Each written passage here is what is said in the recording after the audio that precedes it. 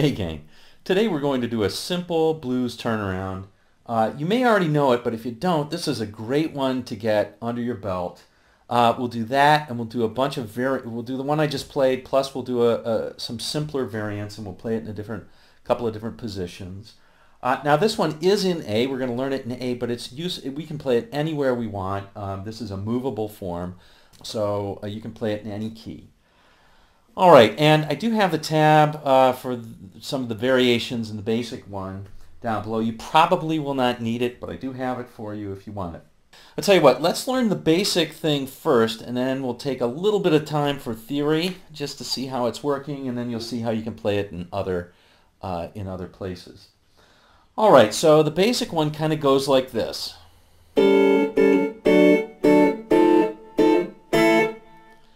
All right, and that's what I'm playing, but there's actually two different voices going on there, and we're going to break them up. Let's take the first thing that's going on here. The first thing that's going on here is I'm holding a high A on the first string, 5th fret. That's happening every time, and I'm plucking, so I'm playing with the lower strings with my pick, and then the upper strings with my fingers. The top one I'm using my 3rd finger, and any other strings, particularly the 2nd string, I'm using my middle finger, okay? So in this case, I'm not going to, let's learn this first. Oops. Okay, so that one is going from the top voice. From the top voice, we're holding at that A on the 5th fret, and then I'm plucking with my middle finger, or I'm sorry, with my 3rd finger, like so, and playing with the pick on the 4th string. So I'm starting out on the 5th fret on the top string, which is an A, and I'm starting out on the 4th string on the 5th fret, which is a G.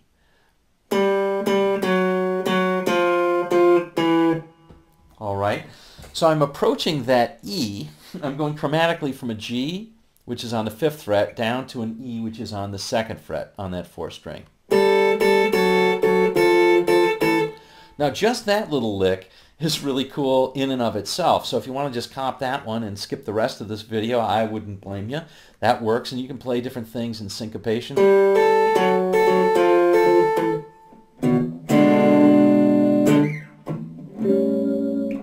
All right, so that works great. The top voice is playing here. So we're playing on the 2nd string. We're going from that C sharp, which is on the 2nd fret, up to the 5th fret, which is an E. All right?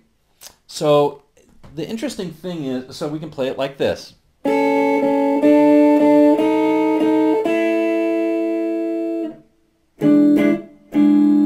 that in and of itself is a good one. All right? So that works. And now all we're going to do is combine them. Now this is a bit of a stretch, so you'll have to get used to it. You have to stretch a little bit, but after a while you do get used to it, and we're just going to play both at once. We're going to move down on the top string and move up on the 2nd string while keeping that top E. I'm sorry, we're going to go down on the 4th string and up on the 2nd string while keeping that 1st string anchored on that 5th fret. Okay, so like so.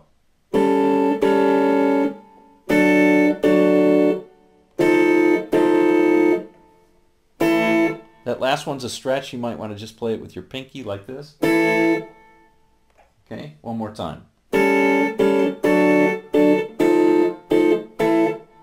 So what's going on there? So the first one we've got, let's just kind of go through what the frets will be when we're playing each of these. So the first one will be 5, 2, 2, 5, starting from 4th string, going all the way to the 1st string. All right, now I'm not really strumming all that. I'm picking on the 4th, and I'm plucking with my 2 fingers on the first 2 strings. Okay, the second one will be 4, then 2, and then 3 and 5. And now you just kind of switch these 2 fingers like this. So you've got 3, 2, 4, and 5. That's a strange sounding chord. but it's a good chord. And then finally 2, 2, 5, 5. And then we're back on the E chord for the turnaround. And back to the A. Now what's going on there? Well, if you think about an A7 chord, an A7 chord is made up of the 1, which is an A, the 3, which is a C sharp, the 5, which is an E, and the 7th, which is or the flatted 7th, which is a G. So in this case, what we're doing is we're trying to hold that A note down there, which is the root, and we're going to descend with the G. Oops. That's that one. And we're trying to ascend, get a little counterpoint action going on here. We're going to ascend going from the 3rd up to the 5th of E. So everything's kind of converging on that E, which is kind of the whole point of it. We're going down to the E and up to the E at the same time. And that's why it works so well. That's the bottom voice going down. And then here's the approach from below, starting from the 3rd.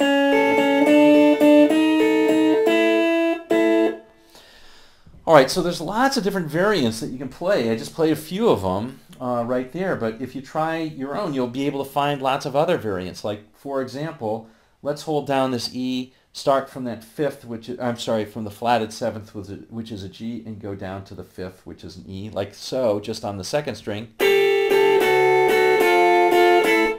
That works, right? That sounds great. Let's see, let's try this one right here. Let's start out from the 5th. That sounds good too. So we can do that. We can also come up from that C sharp. And that sounds good too. All right, so you can notice I just played the same thing right here. So anywhere you want to, as long as you can find that A note, you'll be able to play above it or below. Here's another A note right here. Maybe we'll come down from the G all the way to the E. So it's kind of always where...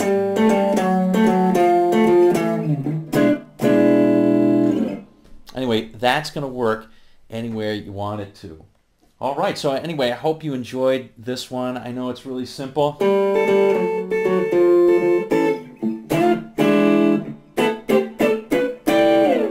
But it's effective. We'll see you on down the road.